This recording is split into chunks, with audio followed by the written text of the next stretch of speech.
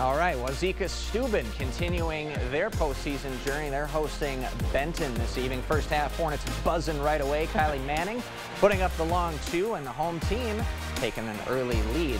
The Zephyrs getting their offense going. Couple of passes set up Kaylee Fawcett for a three from the corner, and Benton goes up 7 just like that. But Wauzeka-Steuben finding their groove. Macy Mitchell coming up the court, and the freshman putting up a long three to help close that gap as the Hornets continue to get their offense rolling, and they will go on to win this one 69-49. All right, lots of great action.